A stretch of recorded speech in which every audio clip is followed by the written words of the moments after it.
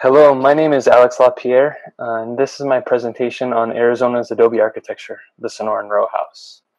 This image is from a Jesuit priest that was stationed in Baja California in the mid-1700s before the Jesuit expulsion, and it's an image that shows you some of the Sonoran Row House architecture, both plastered and unplastered Adobe buildings. A little bit of introduction before I get started with the presentation. My name is Alex La Pierre. I'm the program director for nonprofit Border Community Alliance. We're a 501c3 nonprofit organization based in Tucson, Arizona. BCA's mission is dedicated to bridging the border and fostering community through education, collaboration, and cultural exchange. This presentation forms part of one of our initiatives called the Borderlands Forum. A little bit of background on myself. Prior to my job with the nonprofit, I worked for the National Park Service in both fields of interpretation and historic preservation. My last post was with the Juan Bautista Lanza National Historic Trail. I also worked for Tumacacri, where I formed part of the preservation crew, Pecos National Historical Park in New Mexico, and also Fort Union National Monument near Las Vegas, New Mexico, where I also was part of the preservation team. So a little bit of the why behind this presentation. The Sonoran Adobe Row House is the only regional as opposed to national architectural style present in Tucson. This is a quote from Eliza Husband, who is forming part of the Tucson Pima County Historical Commission in her publication Tucson Suburban Adobe Row Houses. The Sonoran Row House style is really our own style here in Arizona, and it's deserving of recognition. This image that you see here is of one of my favorite examples of this architectural tradition. This is the Casa Cordova, which is in downtown Tucson. It actually forms part of the complex of the Tucson Museum of Art. So to kind of go over the outline of this presentation, first we'll be talking about the environment of this architectural tradition, including the geographical setting, the Sonoran Desert, and some of the arid land resources available for the construction of this architecture. Second, we'll kind of go into history, looking at the social cultural timeline, the contributions of the different cultures to this architectural style, including the indigenous peoples, the Spanish and Mexican period, and finally the American territorial era.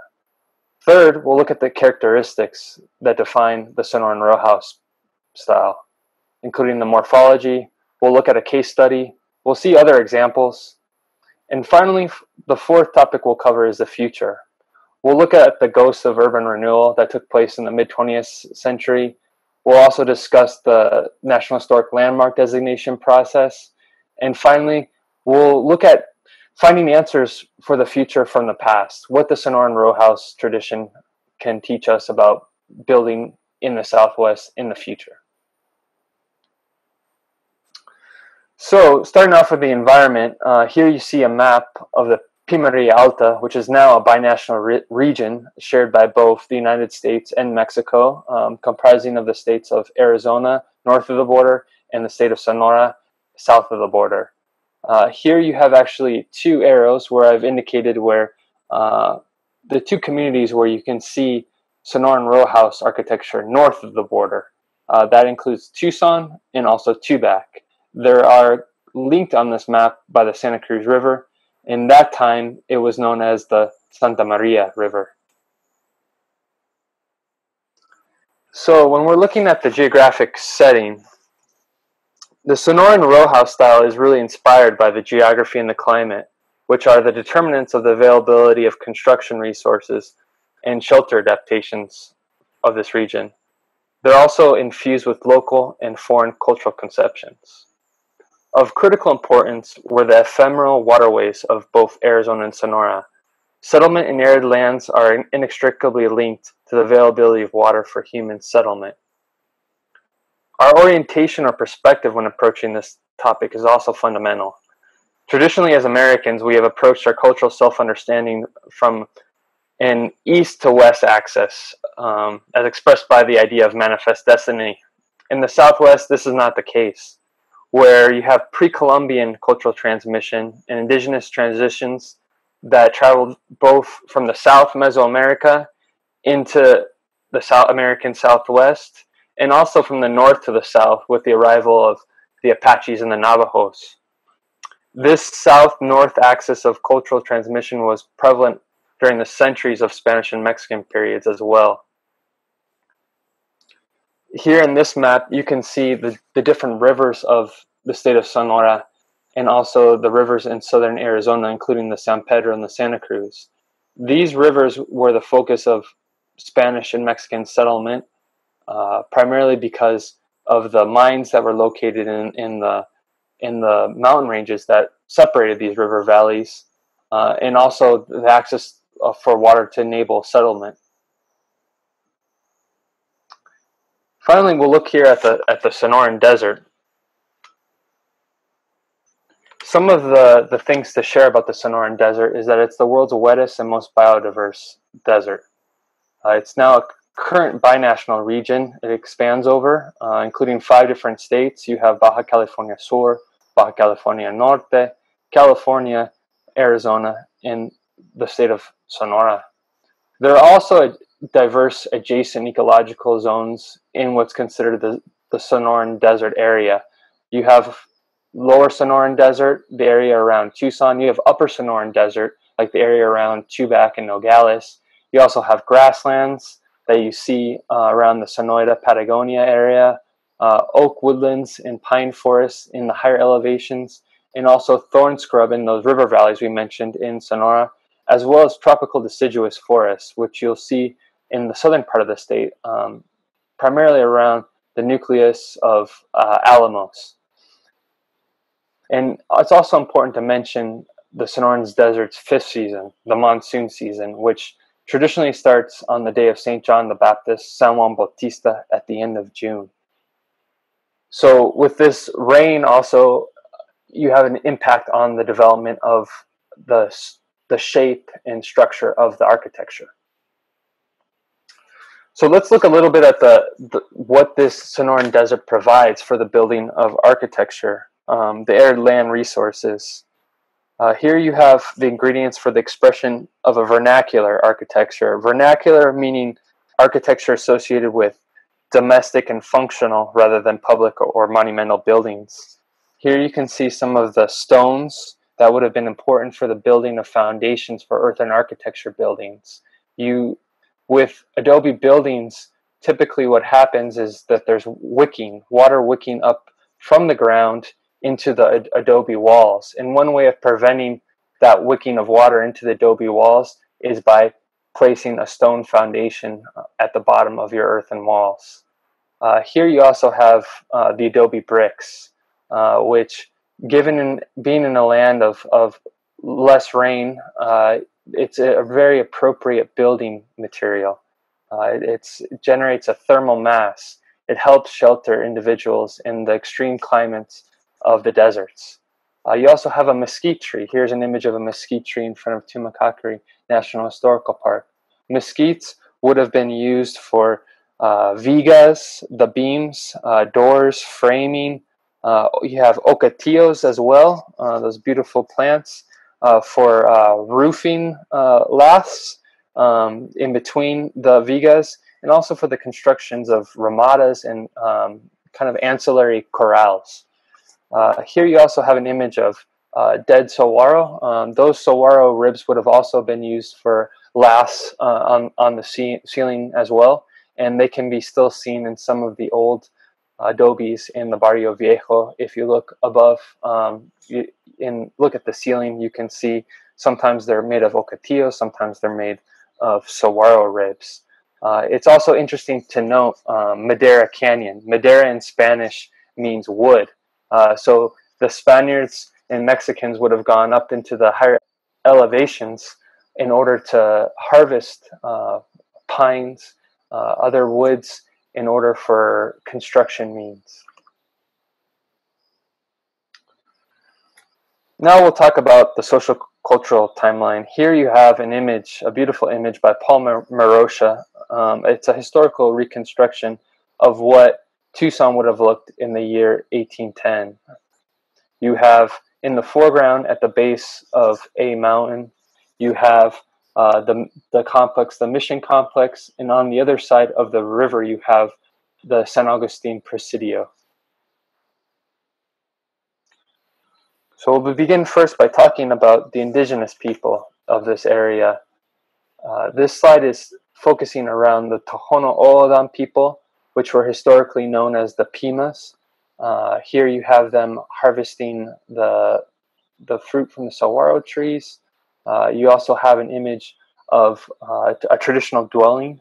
You can see there of thatch, and also the engineering they did to harvest water in the desert, the hydraulic engineering.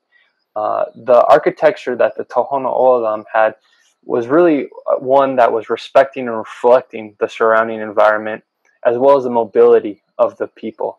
And the Tohono O'odham were semi-nomadic people. They were also different groups known as the Sovaipuris that lived along the rivers as well. And you also have other groups that arrived around the same time that the Spanish arrived from the south coming to the north.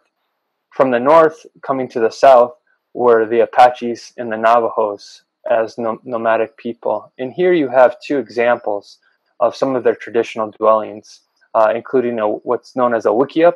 Here you can see the ribs of an Apache wickiup, which tells you pretty much about their mobility. That mobility was central to their lifestyle. So the ability to construct a shelter with relatively rapidly and also with ease was very important. The other image is of the Navajo lands. This is what's known as a hogan, where you see both the combination of timber and earthen architecture. This earthen architecture really emphasizes the importance of thermal mass, the ability to store heat, and basically have an inertia for high temperature fluctuations from freezings to extreme hot temperatures. One of my favorite examples that we can see today of indigenous architecture is actually located at Chimacacri National Historical Park. Here you have what's called Mehak Ki. It's pronounced Muraki, and it was built in 1997 with representatives from the O'odham Nation. It's a traditional O'odham dwelling, and you have also the adjoining ramada made out of ocatillos, which we've mentioned, and also the mesquite timbers. These structures were also known in the Spanish and Mexican times as jacal. It's basically a wattle and daub construction where you have a lace of ocatillo ribs and mesquite timber frames making the building. If you ever have a chance to visit Chimacacri, I really recommend visiting this structure, the Muraki, and noticing the temperature difference from the outside to when you go into the inside. So now we'll talk about the Spanish and Mexican period in our area, which really started in 1540 with the arrival of the conquistador Francisco Vasquez de Coronado, and it ended in 1853, 1854 with the arrival of the Americans and the Gadsden Purchase of southern Arizona. Here you have an image also from the Jesuit Ignacio Terch of what the Spanish called the soldados de cuera, or the leather jacket soldiers. And here's an image of him mounted with his daughter. So when we talk about the Spanish influence on the architecture here in the American Southwest and northern Mexico, we have to look back a little bit into the history of the Iberian Peninsula. It is very important to remember that peninsula, modern Portugal and Spain, was colonized at least 6 different times by varying empires. The Phoenician, the Greek, the Carthaginians, the Roman, the Germanic tribes like the Visigoths, and finally the Moors. They all left significant cultural marks upon modern Spain. But here we'll kind of focus on the Romans and also the Moors, as they left the strongest mark on the architectural traditions of Spain. Here you see some of the most significant monuments of Roman Spain that are still existing today. On the upper left, you have the famous aqueduct in Segovia, Below that, you have the Roman theater in Merida. And finally, you have an image that shows a typical Roman villa in Spain. This kind of interesting orientation where the focus is the interior. The biggest room of the house is actually the inner gardens and atriums. And you see this style pretty emblematic in the southern Spanish town of Córdoba. The Romanization of Hispania was a process by which the Roman culture was introduced into Iberia and really absorbed by the local population. You had Roman customs, religion, laws gaining the favor of the indigenous population. And the ancient Romans also placed outposts known as presidium on the outer edges of their empire. This is a term and concept that the Spanish would later reutilize here in the American Southwest and northern Mexico to describe their frontier garrison installations, which they called presidios instead of presidium. The other important culture to really recognize when looking at Spanish influence in the Southwest and northern Mexico in architecture is the legacy of the Moors. From 711 until 1492, about 7-8 centuries, there was Islamic Spain. Their cultural influence cast a long shadow felt into this present day. During the reconquest of Spain by the Christians, Muslims were absorbed into the northern kingdoms that began to expand southward. The aesthetic preferences of the Moors were considered really high style and culture by the Christians. So they actually employed conquered Muslims, often as slaves, in the construction of their middle and southern Iberian Peninsula territorial conquests, and even brought them into the north. It is estimated that 10% of the Spanish language originated from Arabic. And interestingly, many of the words that pertain to construction in the Spanish vocabulary, they have an Arabic etymology. Words like Adobe, alarife, master masons, and albañil, like the bricklayers. So it's interesting to really think about how the different ways that the Moors influenced the building style. They tended to build more with brick, whereas in the north of the northern Spanish Christian kingdoms built with stone. They also kind of served the same function that the Native Americans did during the mission times. They were the builders of the Christian churches, even though they belonged to a different faith. They were known as the mudéjares.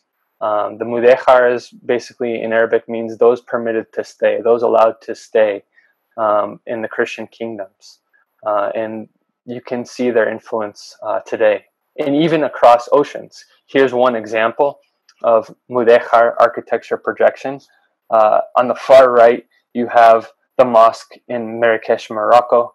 On the far left, you have an image, a drawing by John Russell Bartlett, an American who also sketched Tucson as well. His image of the church in Arizpe, Sonora.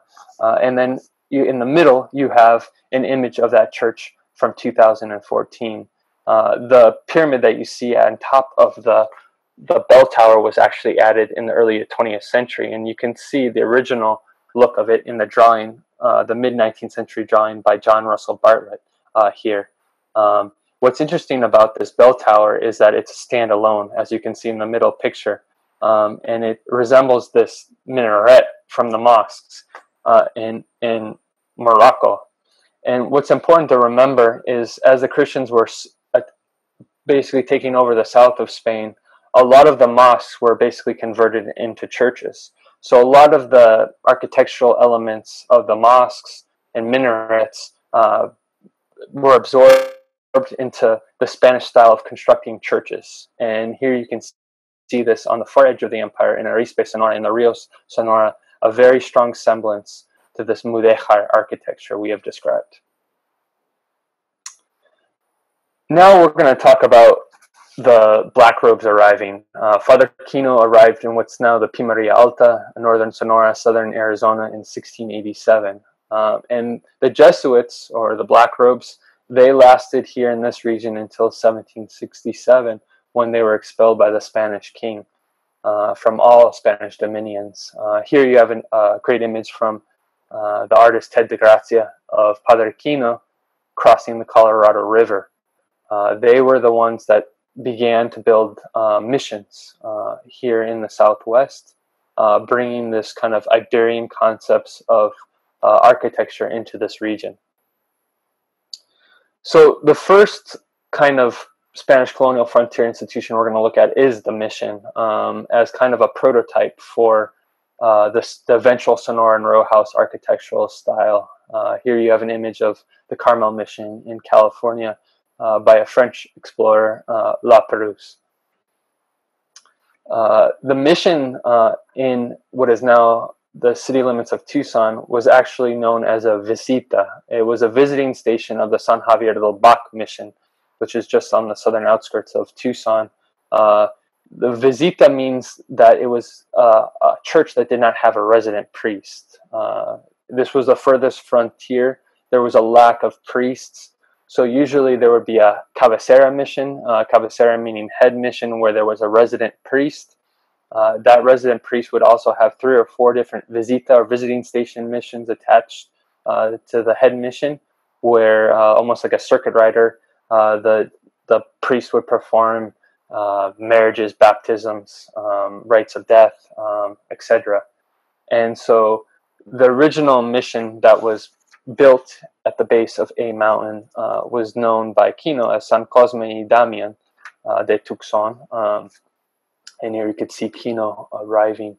What in this image is actually from the later Franciscan era. So after the Jesuits were replaced, the Franciscans came in, starting in 1768.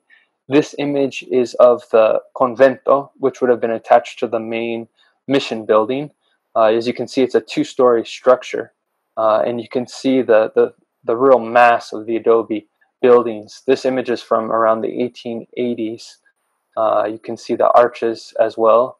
The remains of it were demolished in the 1950s for a garbage dump.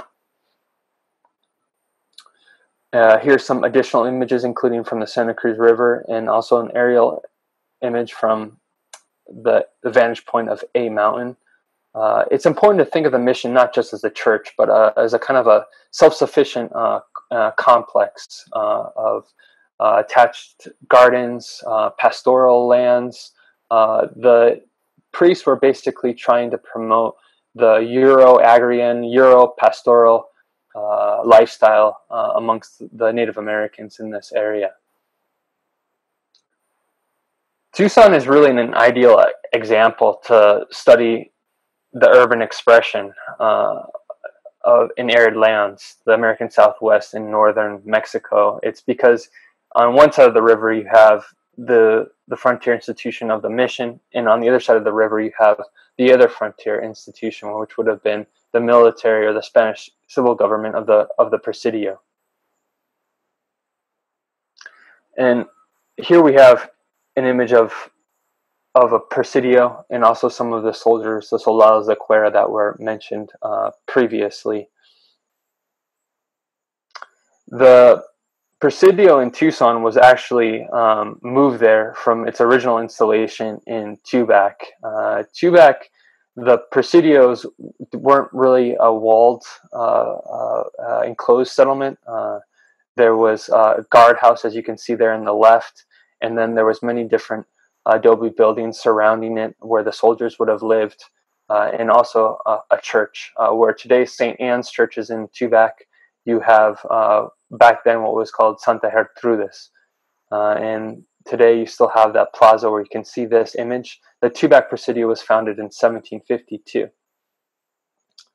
following the Pima Rebellion. The Presidio was moved up into Tucson in 1776 on the orders of Hugo O'Connor, a Spanish military man originally from Ireland. And the logic behind moving it north was to protect the land route to California, where the new colony was founded in 1769. So in this great image, you can kind of see the architectural evolution from Presidio really the kind of the formative era of the old Pueblo of Tucson, 1853, right at the cusp of the Gadsden Purchase. So originally with the mesquite stockade, taking advantage of the mesquite forest, which would have grown along the edges of the Santa Cruz River, where now the I-10 freeway is. And then later it would have been an earthen construction of walls to keep the enclosure.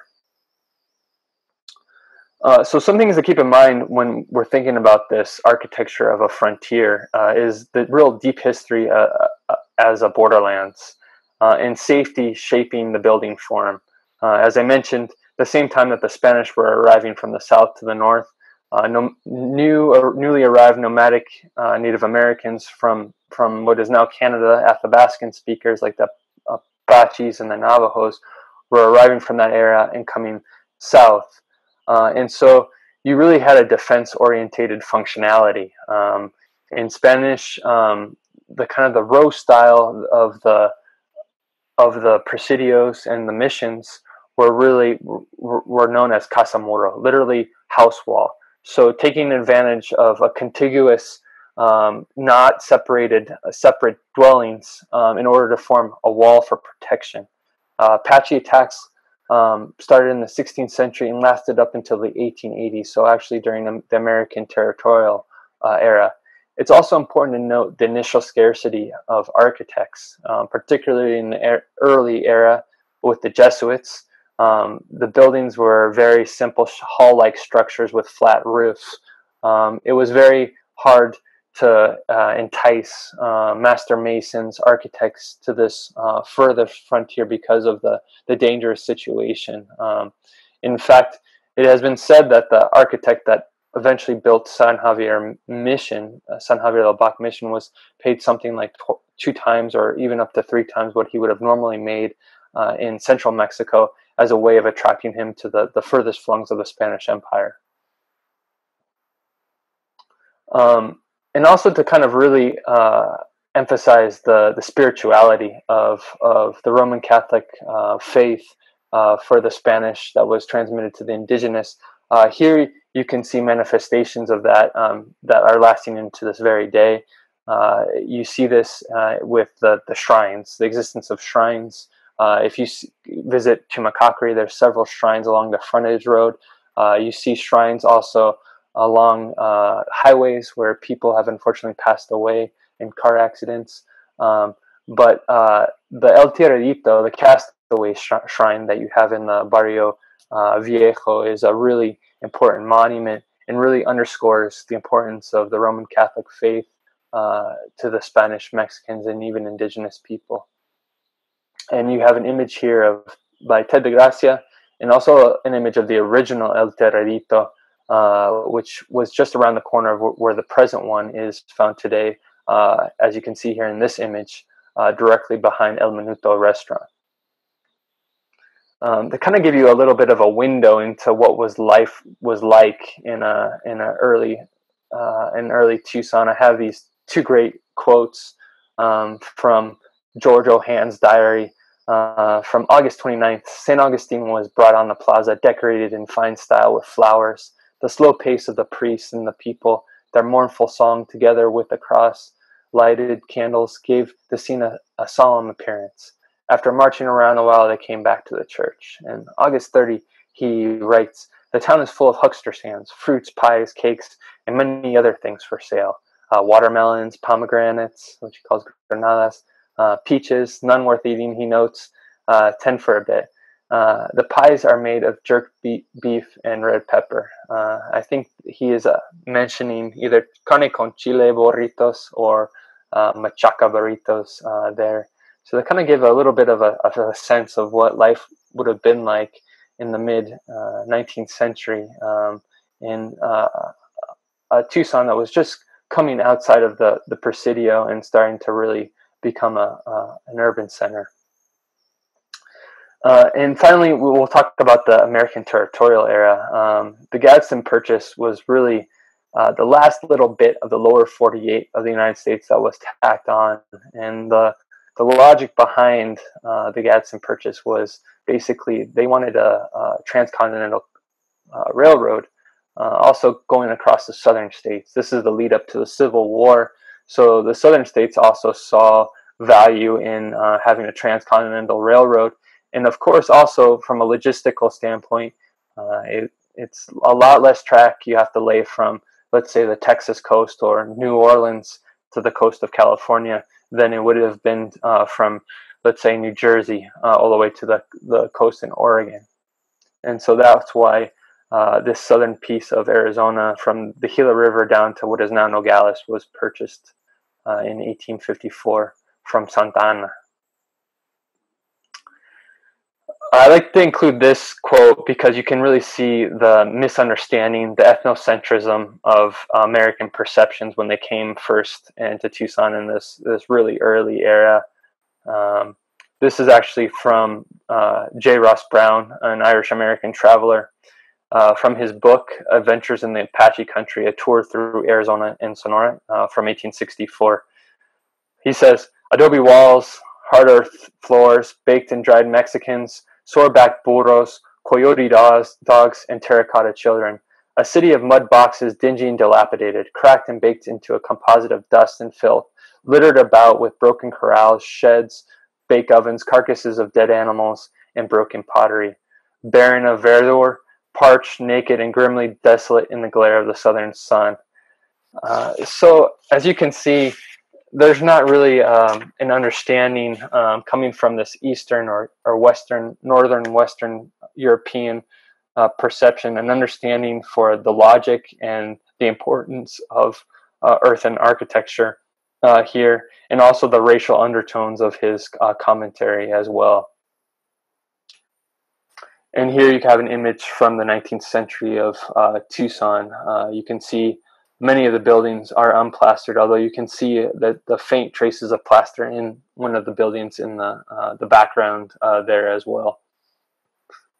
And here you have some of the earliest maps of Tucson. The one on the left is from 1862. It's the Ferguson map, a major in the U.S. Army that was stationed here. And you can see the outline of the original Presidio wall and how as time went on, buildings began to extend outside of the limit and protection of the Presidio wall to the south and a little bit to the west of the original Presidio.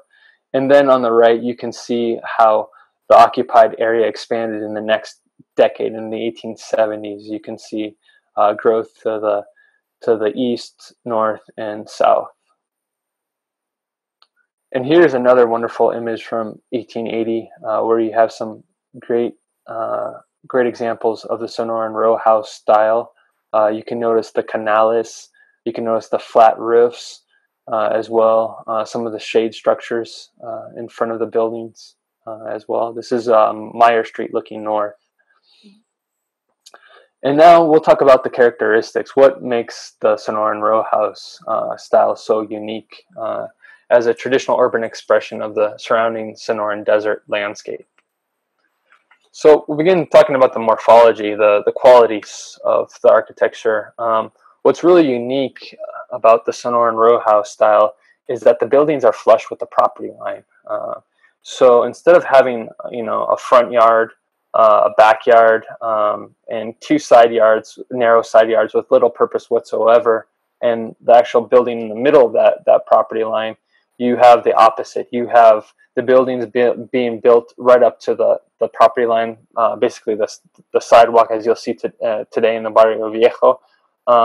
And instead the focus is actually in the inner courtyard, private inner courtyard, this kind of this space that was really utilized as kind of a respite from the summer heat, where you'd have plants like fig trees growing like you see in the Sosa Carrillo house today, kind of an area where you would escape from the extremes of temperatures.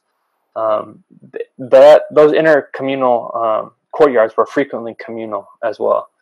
You also had high ceilings with the idea that hot air rises, and so you'll notice the kind of the real high ceilings, especially in the Sonoran Row houses that you'll find around the Tucson Museum of Art area, the Presidio district. You'll also notice deeply recessed doors and window openings. The idea behind those deeply recessed door and window openings is to avoid direct sunlight making its way into the shelter of the interior of the Adobe row houses. It's kind of a technique to basically help with keeping the temperatures down. You also have shared walls with your neighbors. So the idea of a row house is that you have a contiguous line of buildings that share walls with your neighbors, whether they're a business or another dwelling. And think about that. So instead of having 4 sides of direct solar radiation on the sun, by sharing at least 2 sides of your building, you only have 2 sides of solar radiation. So also helping with keeping the temperature down. Another emblematic kind of detail of the Sonoran Row House style is flat roofs with parapets. There was a lack of wood in being arid lands that we had, that we are in, and so for roofing, you had to do with less. And so a lot of the Spaniards, Mexicans would go to Madera Canyon and get the vigas and just have a flat roof with whatever wood they could find, the best beams that they could find. And usually the length of the beams is what determined really the width of the building. So that's why you see these buildings being built in kind of a linear format, basically. As you had money and manpower, there'd be rooms added on in a linear format.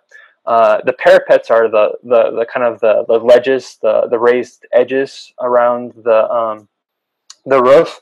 That would have been a defensive feature. Oftentimes when the dust cloud or the Apaches were coming, the mission bells would ring, everybody would kind of batter down. Soldiers would go up to the roofs of these buildings and use them basically as a defensive feature. You also had the canales, which wick away the water from the building. In the early times, they probably would have been made out of mesquite. Later, with the arrival of the railroads and new materials, you see the cylindrical metal canales that are pretty common in the Barrio Viejo today. The Casa Muro, or the row style that we mentioned, was a direct legacy of both the Mission and the Presidio styles. This contiguous form. Also, that they're earth and adobe construction with a real substantial wall thickness. If you've ever been into Tumacacori Mission Church, you can really see how adobe really enabled human life here in the extreme temperatures of the Sonoran Desert. It was the AC of the 17th, 18th, and 19th century was having these substantial walls with thermal mass, keeping it cool during the day and warm also in the wintertime. You also have the presence of features known as zaguans, vigas, and stone foundation. Zaguans are really interesting. It's another Arabic word from the Moorish legacy. They're basically these breezeways, oftentimes large enough through which a horse-drawn cart could have been drawn through, and that helps with air ventilation in the interior. But also the idea behind the zaguan was to safely unload supplies from those carts in the interior courtyard, close the gate for the fear of Apache attacks. Vigas are the beams that you can see above you in the Sonoran Row House style, pine, sometimes mesquite, and also stone foundations. With those canales shedding the water off the roof, the water splatter, you didn't want to have it directly on adobe, basically, so that there wouldn't be caving from the water damage. And here you can kind of see the opposite nature of the Sonoran Row House style versus a typical Anglo-American block typology. As I mentioned, you can see the Sonoran Row House style building right up to the property line with that communal inner courtyard in the middle. That's the focus of the house. Whereas you have the opposite in the Anglo-American tradition, where you have the detached property in the middle of the property with front yard, backyard, and two little side yards with little to no purpose whatsoever. And here are some, great examples today. If you walk through the Barrio Viejo, where you can see deeply recessed doors and windows. Here in this case, you'll also notice how high up the foundations are and the steps up to the doorways. This would have been relatively common to build up on the foundation. You see this really frequently in Alamos, the colonial silver city in southern Sonora, particularly in mining towns where there was a lot of, one of the byproducts of the mining operations was a lot of the stone, ore, or rubble. And that rubble would have been put to use to build significant foundations, especially thinking of the monsoon season, where there would have been torrential rains, a lot of flooding. And so in the interest of protecting your Adobe earth and architecture building, you would build up a little bit. I really recommend visiting Alamos to see that as well, to kind of link the Barrio Viejo and this architectural tradition in southern Arizona all the way into southern Sonora and beyond. Here's an example of some of the canales. These would have been after the railroad would have arrived, where access to different materials not native to the Sonoran Desert would have been more readily available for the wicking away of water on these flat roofs.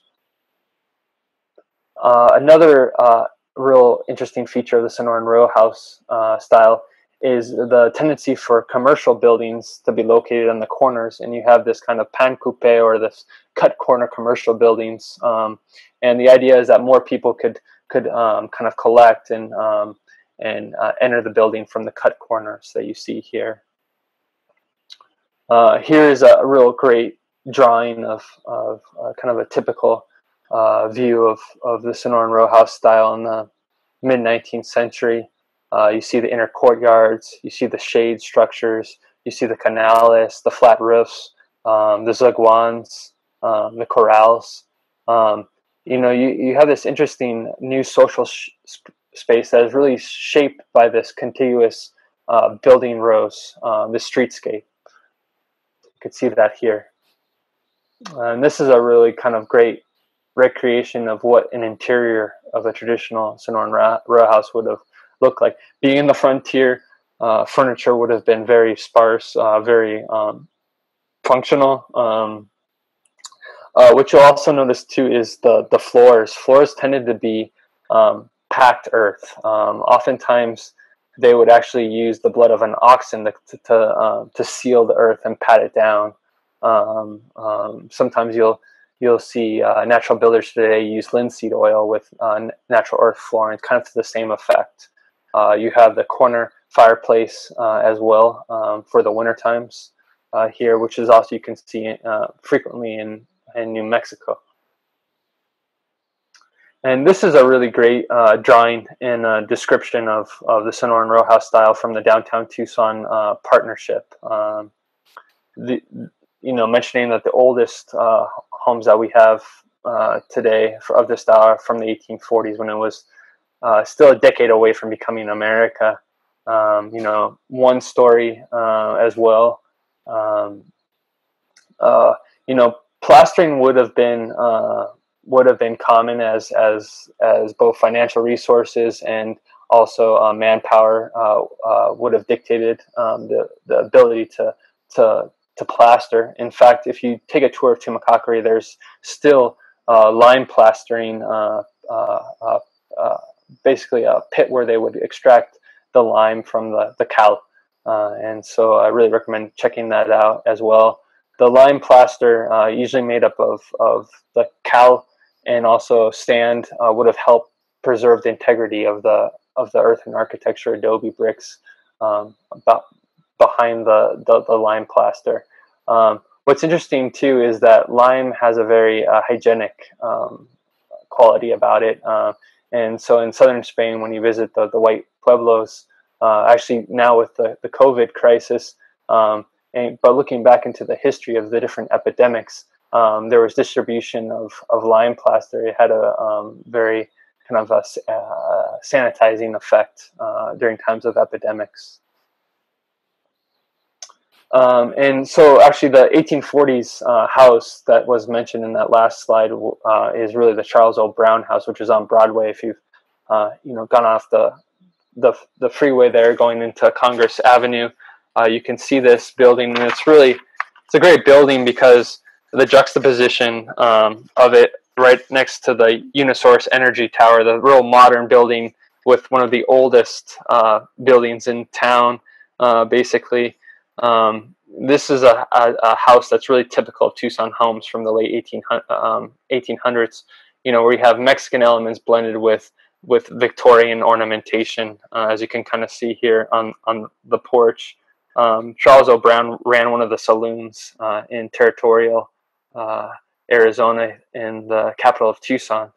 And so this building still survives today as testament of the Sonoran Row House style. And you can see the layout. Some of the oldest parts date back to the 1840s, and actual other parts date from the 1880s as well, again with that orientation with the patio and the gardens. Apparently for some time in the mid-20th century it was a restaurant, and there was a huge fig tree in the patio and garden there in the middle. And here's another image as well, talking about the Congress Hall being Tucson's liveliest saloon. And a lot of things changed for the Sonoran Row House style, and this quote really emblemizes that change. This is from Charles D. Poston, who's kind of known as the father, quote unquote, of Arizona, and he wrote this op-ed in the Arizona Daily Star in 1880 with the arrival of the railroad. He said, "Ask a schoolboy what laid the foundation for the grandeur of the Roman Empire, and he will answer, the construction of roads. The ancient Pueblo of Tucson has been roused from the lethargy of ages and is embraced in the network of the civilized world."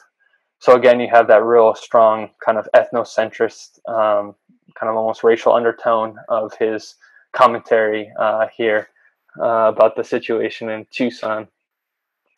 And so then you have kind of phase two of the Sonoran Row House style. It's almost a hybrid, basically, where you have, with the arrival of more Americans and also the railroad connecting Tucson in 1880, you have construction materials and also kind of, certain new concepts of architecture that were brought in. And so, here in this drawing, you can see that it no longer has a flat roof anymore. And you have also the Victorian embellishments as well, the gabled roofs, sometimes with metal. And here's a great example of that right here in the Barrio Viejo today, of that transformed Sonoran Row House style.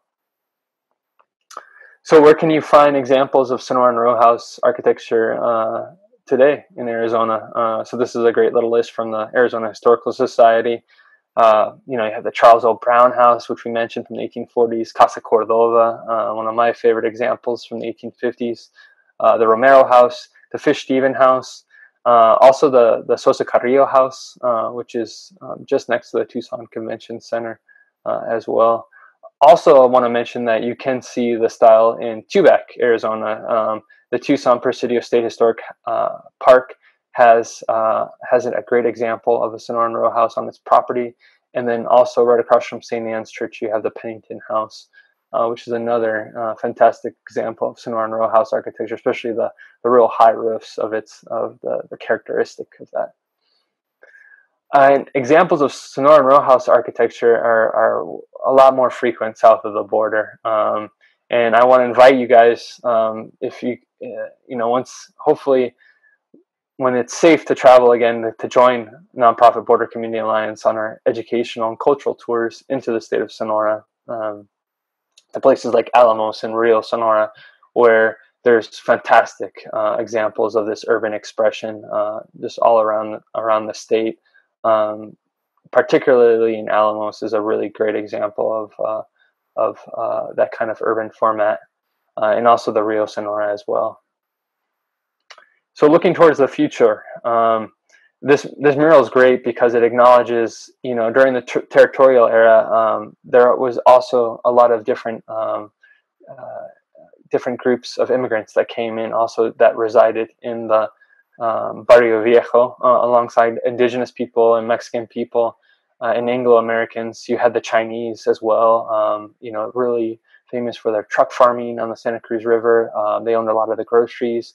You had immigrants from all over Europe, including Eastern Europe. You had many different languages that were spoken in the Tucson's Barrio Viejo in the late 1800s and early 1900s as well. So looking at before we're talking about the future, we'll kind of look at the mid 20th century, and it's really important to talk about really the extreme tragedy of urban renewal in Tucson, where really the historic core of the city was just gutted out, and that happened in 1965. And here you can see prior to that urban renewal, in the purple sphere, you can see mainly the area that was demolished. And there's a wonderful, fantastic book called La Calle, Spatial Conflicts in Urban Renewal in the Southwest City. It's a book by Lydia Otero from the University of Arizona. Very recommended that you read that in order to really gain a sense of this.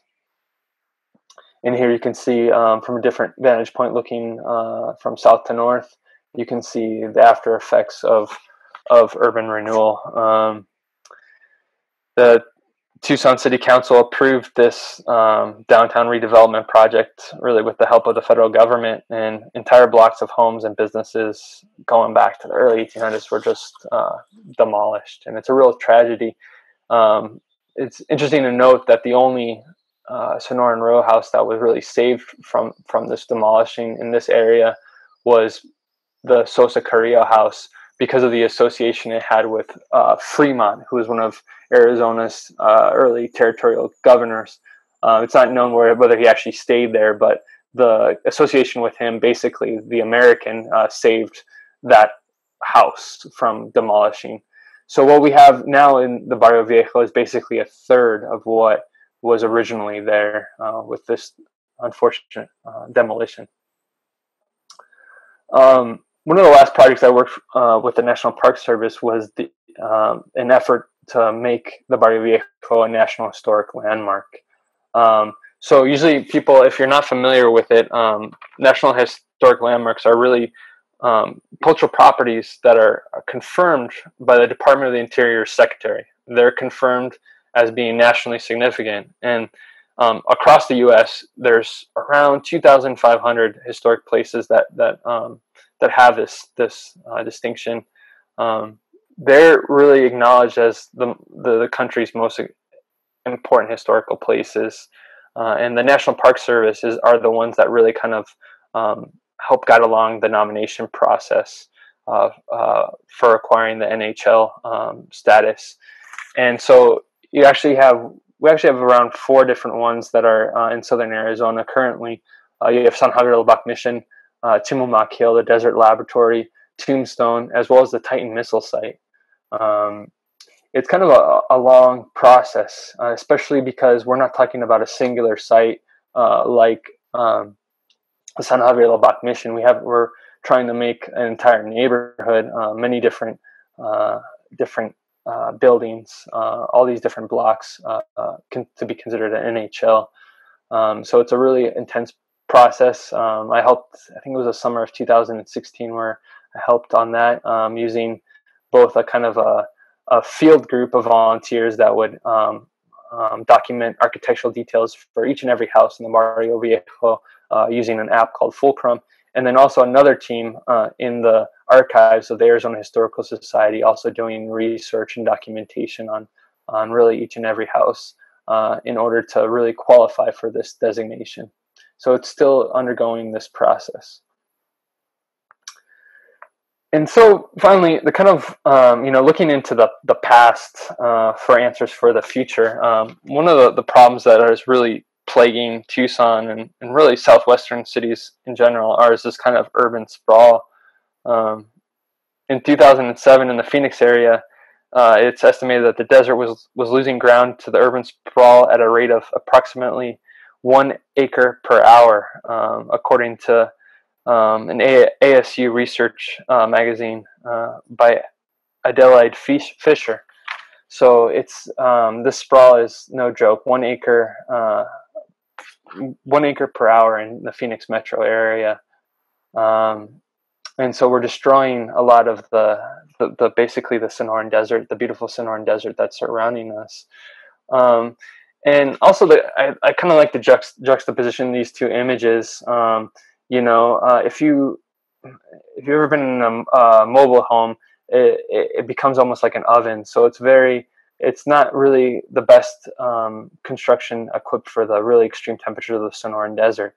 On the other hand, you have this great example of the Sonoran Adobe high thermal mass architecture here in the Barrio Viejo, which is perfect for maintaining temperatures on the cool interior in the summer, and also the real kind of the thriftiness of space with the shared basically walls with your neighbor. That urban sprawl is really is limited. It's much more limited, and so from a real kind of sustainability standpoint, I think looking back to this really strong tradition in our area would be the ticket for construction in the future, for the future of many Southwestern urban communities.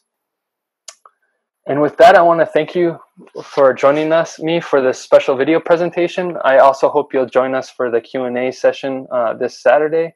I look forward to hearing from all of your questions about this really fascinating topic. Thank you very much.